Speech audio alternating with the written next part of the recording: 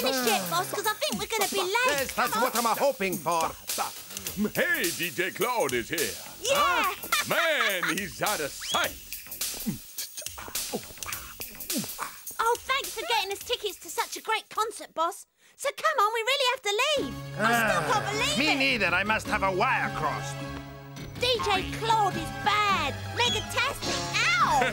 What a night I'm in for. Oh. Who'd have thought I'd get to see DJ Claude in the flesh? See you tomorrow, Decibel, if I don't have a resistor attack first. Oh. Bye, Don Michele. Enjoy yourself. Have you nearly finished there, Mick? I've got a surprise for you. Yeah, nearly done, Desi. A surprise, eh? I love surprises. Now then, where's that contract? I had it a minute ago. Aha! In the waste paper basket, of course. Best filing system there is. Ah! Who put the lights out? A microphone could do himself an injury. You okay? Fine. I got an exclusive on the Ronaldo signing. Eh? That's enough work for today. All I want is a romantic dinner for two, Mick. Yow! Nothing I'd like more. Wild horses couldn't drag me away, Desi. Excuse me. Yes, hello? The Industrial Revolution. I'll be there in a microsec, Mac. Gotta run. But you've forgotten something, Mick. Your pizza! Ah! Desi, here, hold on. What's wrong? What did I say?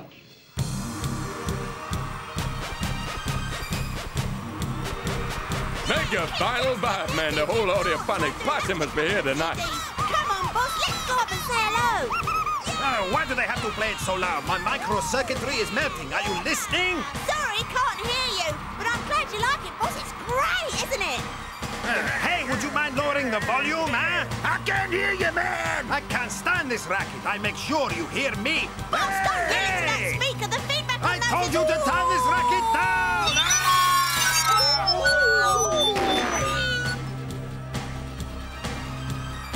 All right, but not so loud, boss man. I want to show you something, Mick. That's my ancestor, Mac Cotton. He was in the textile industry. What's that contraption behind him for, then, Mac? Making popcorn? Oh, I love popcorn. No, Mick, it's a steam engine. Mac Cotton lived in England in the 18th century, around the time of the Industrial Revolution. Good old England. I was wondering when we do a story from my homeland. Here we are. An industrial age of discoveries and inventions, mainly due to a series of coincidences. Corinne, weren't we due to have a son about now? Yes, I think you're right, Will. Who could that be at this time?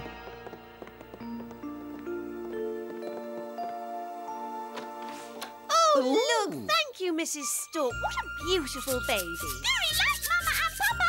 And he can already say Mama and Papa. Isn't he adorable? Oh! What shall we call him? Sebastian? Oh, all right. Guri it is, then. Gory it is. Ow! Thanks, Gory. An increase in births meant an increase in population, and English cities grew larger and larger. That's not my baby. Cool, even the wheat grows fast. I'll be safe up here. Ah, oh, aggressive fruit. Now, come on, lads. I thought an apple a day kept the doctor away. Ah, oh, oh. For a few successive years, the harvests were excellent. So with an abundance of food and improving health conditions, the population kept growing and growing. But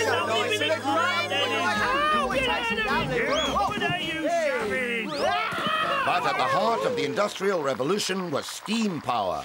Will, you'll never amount to anything if you sit staring at that steaming pot all day. Do you hear me? Maybe if I put more wood on the fire. What's that? The world's first pressure cooker?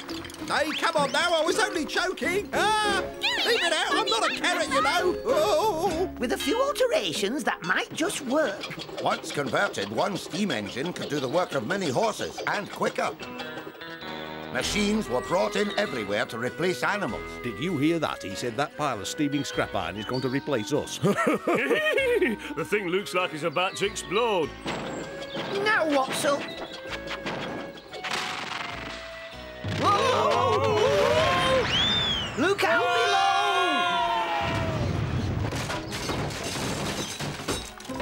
There you are, boys. Told you it was useful. You're a genius! Bravo! What an invention! Well, I told you something would explode, didn't I? The development of steam power and coal mining led to the creation of the railway system, which opened its first line in 1825 and it soon spread throughout the whole country. It's some network. Do you like choo-choo? Where's t'other engine? You've really started something with these trains. The rate you're going, we'll be eating and drinking trains before you know it. What? Oh, you see? Ooh! Trains, trains, trains. That's all I hear. The next thing I know, you'll start bringing them into the house. Eh? Oh! Hey, look, it's Buster Keaton, eh? Oh, of course, he was a silent film star. Very like Big Choo-Choo. Well, I hope Eh? you're satisfied now, you and your trains talent. Don't be unreasonable, love. At least it's a free ride. The invention of new machines created such a boom that Will and my ancestor Mac Cotton organised a great exhibition to show off all the technical advances. Microphones, there are so many inventions. No wonder they call this the Industrial Revolution. Businessmen were fascinated by the inventions, knowing they could make huge profits if they used a machine to do the work of 10 men. Just think of the increased productivity. You'll be rich. Good day, gentlemen. My name's Harry Scum, and this is my invention, the horseless carriage. Start, blast you, and I'll take you to the scrapping. Ooh, ah! What a good idea, a car that follows you everywhere. Should save a fortune on parking. Ha ha! Hello, my name's Tyrant Power and I've made something really useful. An iron bridge. Want to cross? If I get wet again, it's me who'll be cross. Don't worry, the bridge is made of iron. It's completely safe. What if you had to take it apart? The bridge can be dismantled simply by removing the screws. Yuri, like little wormy.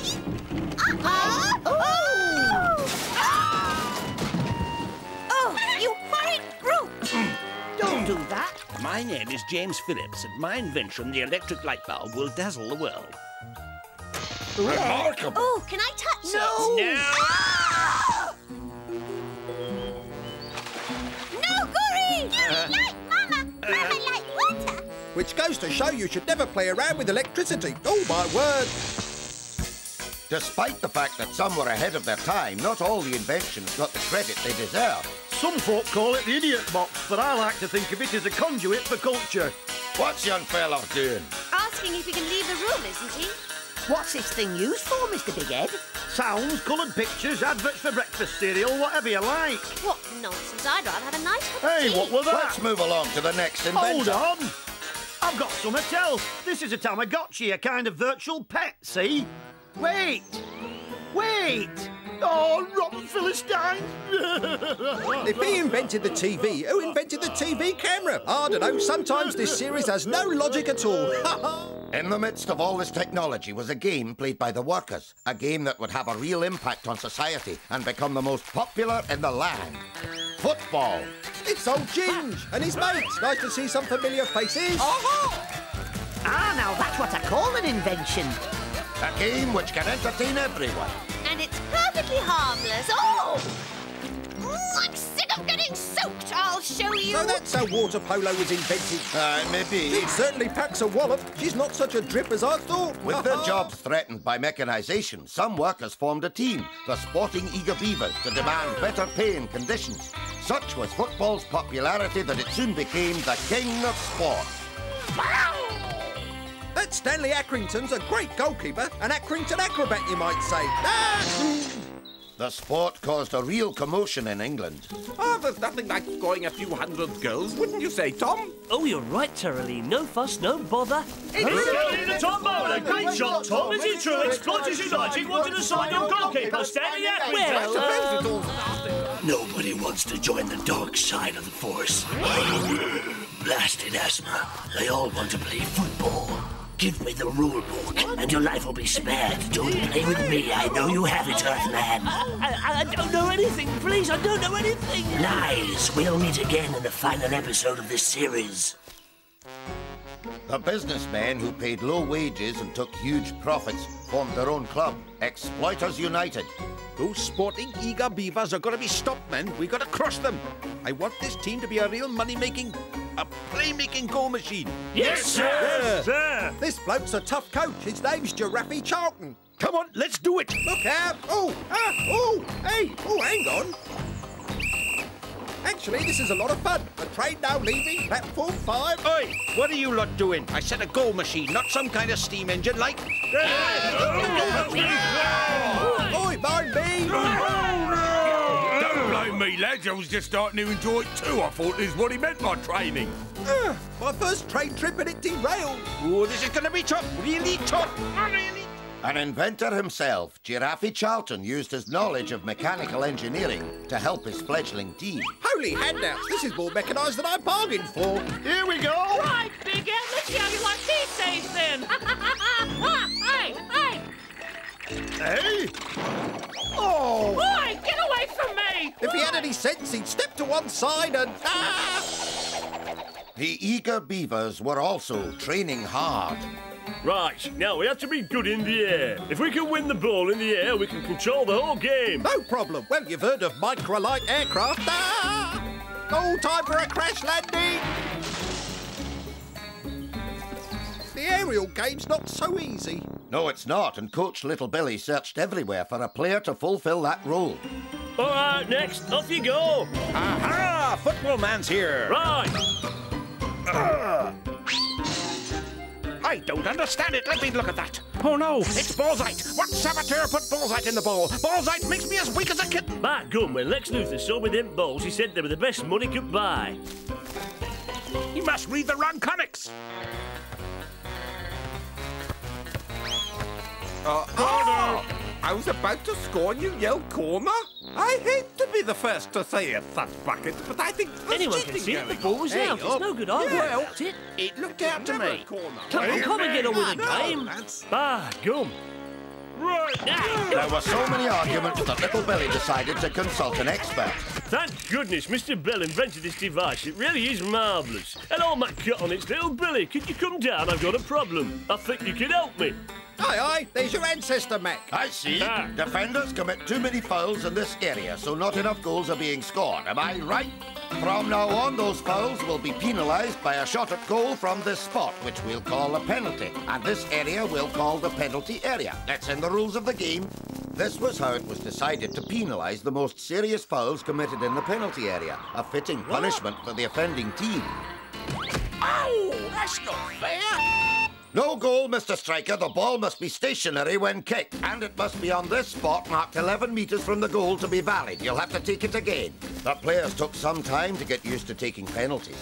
Not yet, son. All other players must be outside the penalty area and a minimum of 9.15 metres behind the penalty spot. That's the distance marked by this semicircle. Now, I won't give the signal to take the penalty until you're all correctly positioned. It's in the rules of the game. Come on, get on with it. At this rate, we'll be lucky if we see a kick before the next European Cup final. That doesn't exist yet. I know, Mac. That's what I mean. Not this time, you don't. Gotcha! The goalkeeper moved off his line before the ball had been kicked. Remember now, Stanley, you can move along your line, but not move off it, lad. Mac, if he hadn't saved it and I'd scored, would the goal be valid? Of course, because it would be unfair to penalise the penalty taker. It wasn't long before Exploiters United and Sporting Eager Beavers faced each other head-on.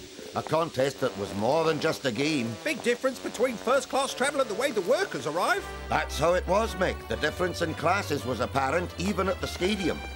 Microphones, I haven't got a ticket yet. Aha!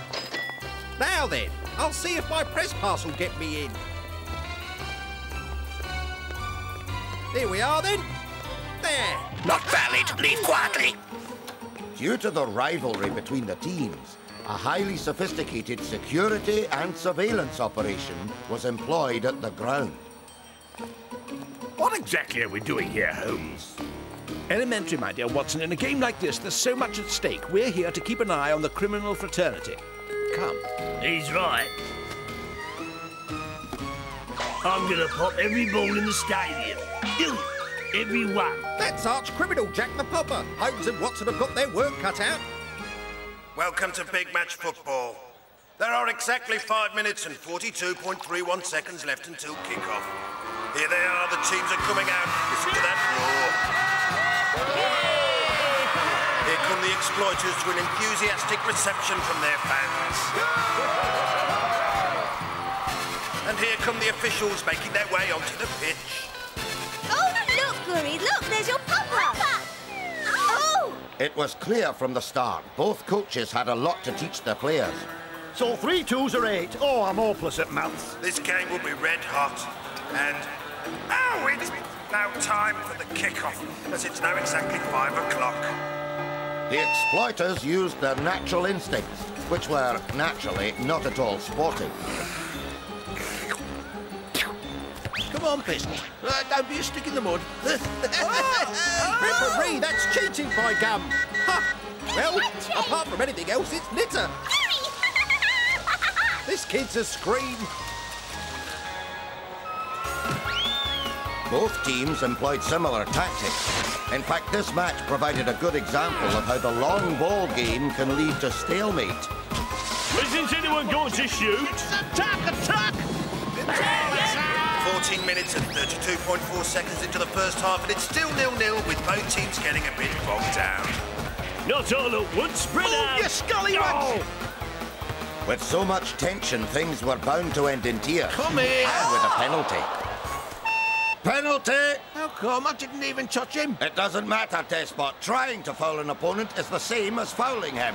Even so, that foul were on line, not in penalty area. You can't give a penalty. No, you're mistaken there, Big Head. The line is part of the penalty area. Anything happening on it is counted as being inside the area. And a foul in the penalty area means it's a penalty.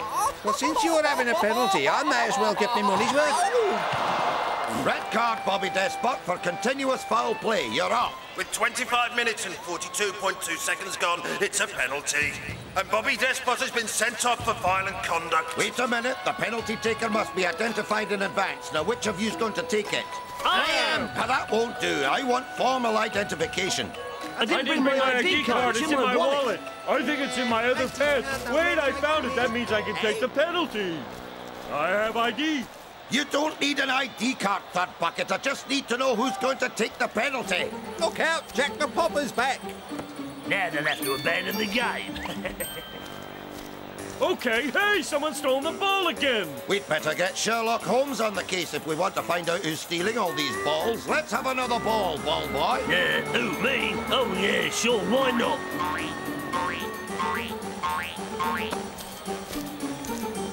Oh, sorry. It's in. No goal. The ball deflated before it came into play. A new ball and take the kick again. Unless I'm very much mistaken, Watson, this is the work of Jack the Popper. Look, Holmes is getting away. What? Oi, I'm too smart for you, Mr. Holmes. You haven't seen the last of me. When are we going to get this penalty taken at last? He's dummied the keeper and sent it the wrong way. Well, it's about time. What a goal! Joe Thudbucket puts the Beavers into the lead. And I would say the exploiters have it all to do now. It's 1-0 to the sporting eager Beavers. Handball! Penalty for deliberate handball inside the penalty area.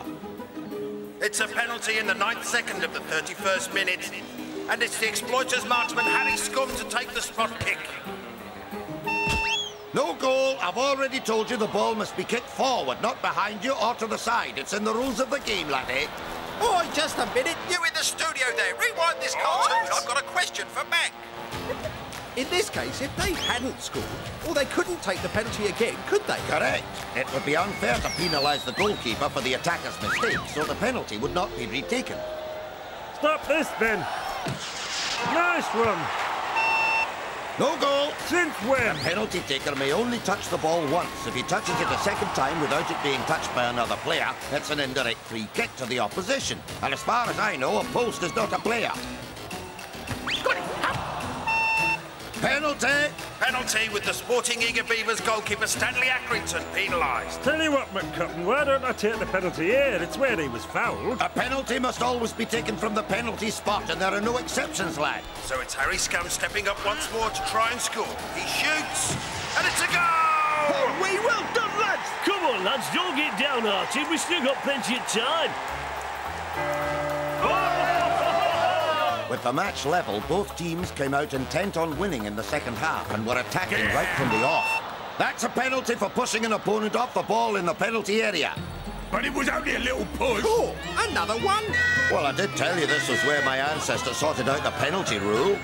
17 minutes and 13.3 seconds into the second half, and it's a penalty to the Beavers. It's dribbler to take. He approaches the ball, and, well, he's only tapped it. In fact, he's passed it to a teammate who shoots. And the Beavers are 2-1 ahead. What a penalty! Come on, Matt Cotton. That was never a goal. He can't score a penalty like that. You're mistaken, Scab lad. The goal was valid. Let's look at it again. All the players were in the correct position. The ball was struck forwards and was hit by a second player who had been in the correct position when the ball was originally struck. Not a plot used often, but the goal is still valid. Stunned by that penalty, the exploiters resorted to their old tactic. Accidental. This wasn't, though. Penalty and a red card. Punching an opponent and deliberate handball. You're off the pitch, lad. Another penalty. When are these exploiters going to learn? It's going to cost them the game. 89 minutes and 58.2 seconds. Tom Striker to take this penalty. He shoots. It's a goal! 3-1 to the Eager Beavers as the final whistle goes. What an exciting game. Yep. Now!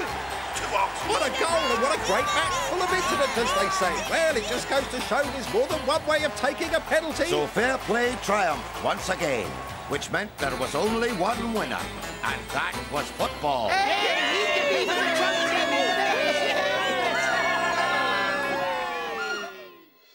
So, as you see, a penalty is an easy way to score a goal, laddie. It's awarded when there's a foul in the penalty area. Right, I'm on your wavelength, Mac. Carry on. Penalties are used in some competitions to determine the outcome of a game if it's ended in a draw after extra time, laddie. Each side takes 5 penalties, with both sides taking turns. If still level after 5, they continue until one side misses and the other scores. Any player can take a penalty, including the goalkeeper, but they can only take one each, unless the whole team has already taken one. Now to the taking of penalties generally. They're not to be taken until the referee signals. The ball should be on the penalty spot 11 metres from the goal, the penalty taker having been identified and the other players at least 9.15 metres behind the ball. I know, it's in the rules of the game, right? Carry on, Mac.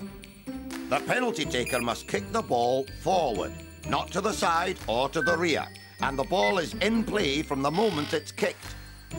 Anything else, Mick? The penalty taker can't touch it again until it's been touched by another player. So, if he hits the woodwork, say, and the ball comes back to him, and then he scores, well, the goal's got to be disallowed, right? Right, lad. It's good to see that despite visiting the age of invention, you're not inventing the rules. Other players cannot enter the area until the ball's been struck. If a side breaks the rules, the advantage will be given to their opponents. That's the only fair way, laddie. What do you mean, advantage? If a penalty taker's teammate comes into the area and the ball goes in, the penalty's retaken. Otherwise, Mick, the advantage would favour the attacking team. If the player entering the area is a defending player, then the goal stands. Now do you see? So there's no advantage for anyone who might cheat at a penalty. And what happens if players from both teams break the rules? In that case, the penalty would have to be taken again. Well, fellow footballers, I hope you've been listening and taking notes because... Just a moment. If a ball is struck by a foreign object, such as a rock, the penalty must also be taken again. But if it's hit by an object after touching a post or a crossbar, play will be stopped and will resume with a drop ball at the point where the ball was struck by the said object. Is that clear, Mick? Yeah!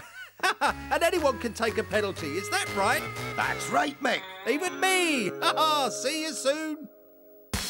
The 60s brought about many changes. Fair play reached the moon, the bikini became popular, secret agent movies were all the rage, and musical groups invented styles and rhythms that were new and original, as was their way of playing football.